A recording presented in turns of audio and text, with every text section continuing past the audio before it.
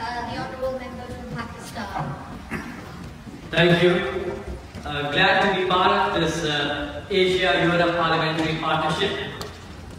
Great learnings as together we can fight climate change to make this world a better place to live for generations to come. Pakistan has given huge sacrifices for the world's peace, for world's environment, and of course, environment for peace. As we said that great leaders don't focus on future elections, they focus on future generations to come. There is an example from Pakistan.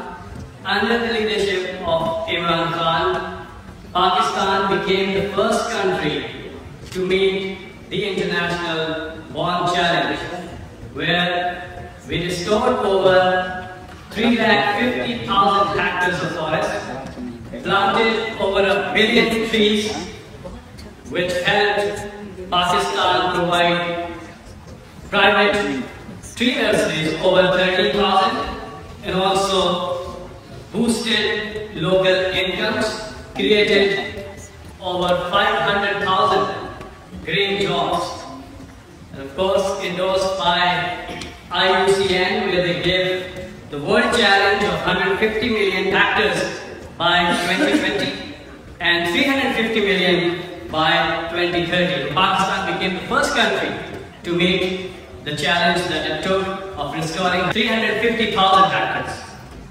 Also audited by World Wildlife Fund, it was an independent audit where they declared this project as environmental, economic, and social success.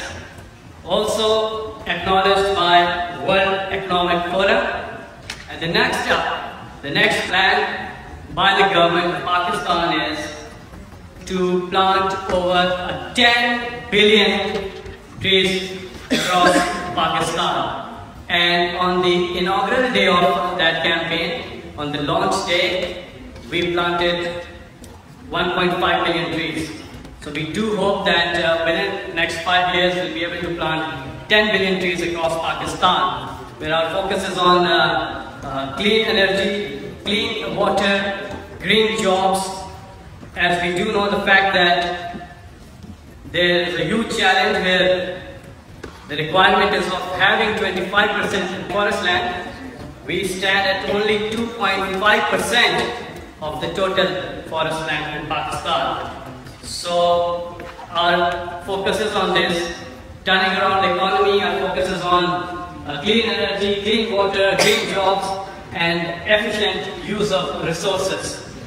Together we can, and together we must combat climate change. And from this forum, we take back great learnings.